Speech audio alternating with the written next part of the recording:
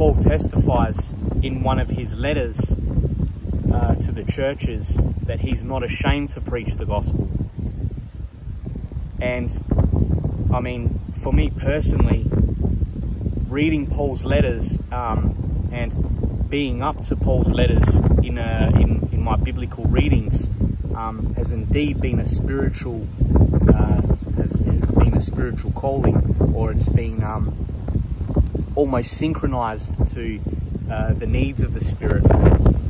Because here I am out in Thursday Island at the moment, was previously in Cairns and Darwin, and there I was suffering such spiritual affliction and caught up in these negative spirits which have hindered my own walk and probably my own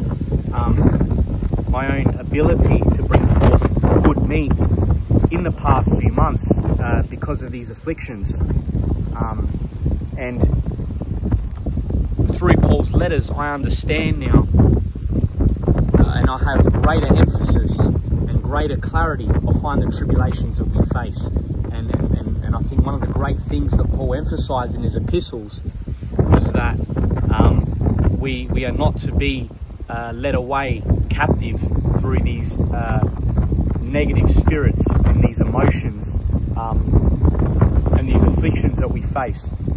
I think for me personally, there's been so much spiritual triumph, and that came in the first week or so in my time up in Darwin, and there was a great realization and revelation made that it's time to put away all of the worries of the afflictions that I'm facing, and to more so focus on ministering the gospel to my brothers and sisters with the wisdom that I have. And all of this knowledge, all of this wisdom, and the fact that I am courageous enough not to boast, but courageous enough to go out and go on this solo ministry, go on this solo expedition, really is enough to trigger the devil, because there are many great revelations that can be experienced out here. And second to that, there's also great works that can be done out here. Just you yourself ministering the gospel as a solo servant of Christ is a powerful thing. Your experiences that you have, your testimony, your own calling from Christ, the highest power of all, and his Father, it places the devil's kingdom in a real place of instability, and you can rock the world of many from around the world, no matter where it is you're ministering from. And so we are to not only put away the world, because this in itself is a journey, and it's been just under a year now since I've come to this calling and realization that it's time to serve Christ with my whole heart and soul. And perhaps after all of the wisdom and all of the studies that I've undertaken, hours upon hours per day, it's time to start ministering and to be a truly courageous and successful servant of Christ, as a missionary or as an apostle, whatever it is that your calling may be.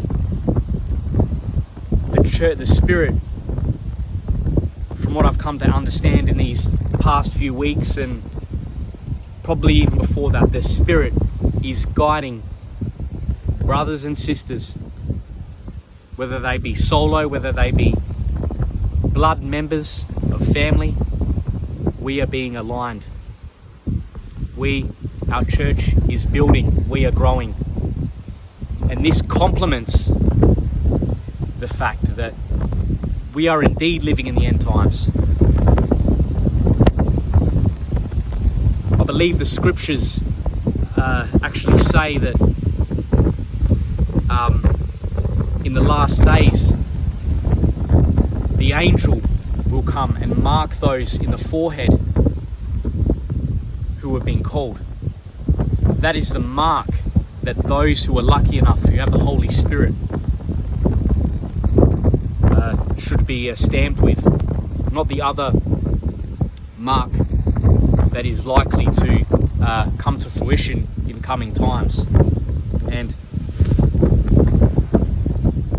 not only will we be marked, but we will be led into the wilderness, to places like this, and we will find one another. And in Darwin, I was lucky enough to meet my now second family in the truth, and I was able to establish a real church there of people who are in this truth and are aware of the coming end times prophecy. And the same thing is now taking place right here in North Queensland. Not presently here in Thursday Island as we speak, but that's likely to be a whole other ministry in itself, Lord willing. But I have a new family who are building in Cairns, and if there's one thing I can come away with from this whole experience, it's that I understand that it's time to grow courage, to grow strength, to be strengthened by the Holy Spirit, to be strengthened by the gospel, to be strengthened by Paul's afflictions, shipwrecked 3 times, stoned, many other afflictions.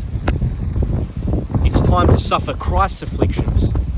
It's time to go through the hardships and forget about all other spiritual afflictions and temptations that we're going through, because they're not worth it for a world of eternity.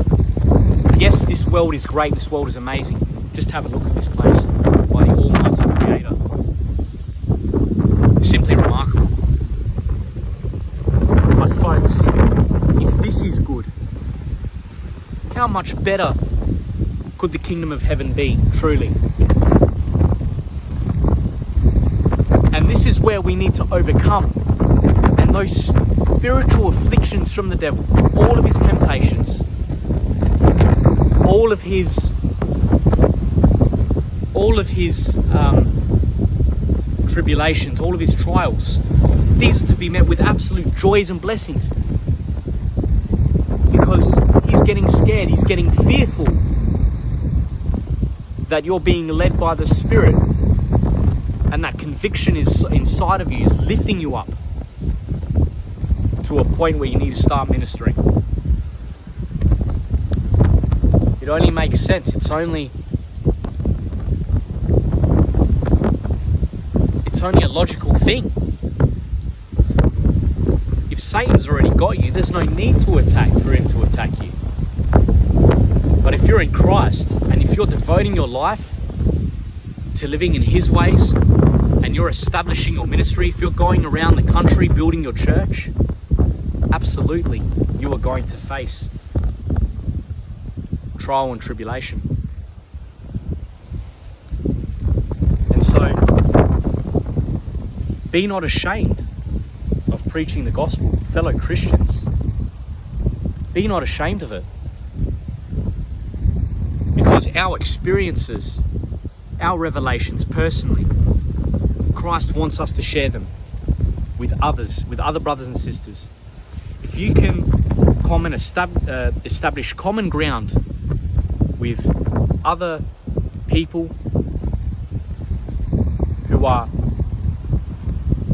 in the same predicament as what you are, they might not even be in the same predicament as what you are, but you can teach them that if you're having these revelations from Christ, you can be brought to the truth as well, because he is inside of us. His kingdom is inside of us. His temple is inside of us. And so we must embark on a journey to not only nourish that temple, but to unlock the temples in the hearts of our other brothers and sisters. It's through that, folks, we are unstoppable in Christ.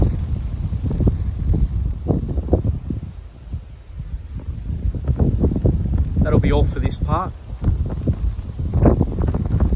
And